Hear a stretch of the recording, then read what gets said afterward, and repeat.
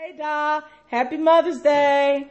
We wanted to send you a special greeting because mothers all over the world are receiving beautiful cards and flowers and candy and etc. and etc. But what we want to send you, you can't put a price tag on. It's priceless because it comes from the heart. We want to tell you just how important you are and special you are to us.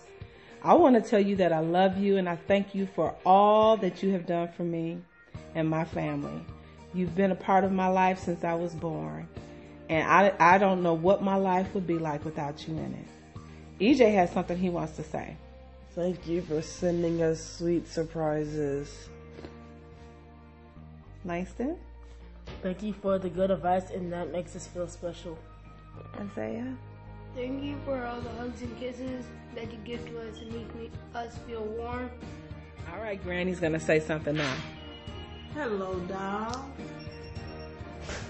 A friend in need is a friend indeed. That's what you've been to me for quite a while. When I lost LG, you came to me as a friend. Lost my mother, you came to me as a friend. And there were other times when you proved that you were supporting me. So I want you to know that I am determined to be forever in your corner by being your friend. Donnell has something he wants to say to you. Hey, happy Mother's Day. I pray that all is well with you and your family. Praying that this Mother's Day is the best one ever. I want to personally thank you for the love you've shown towards our family.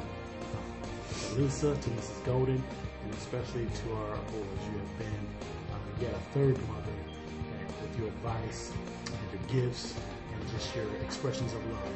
We love you so much and hope this day goes very well for you. Talk to you later, Dad. Bye. Bye. We love you.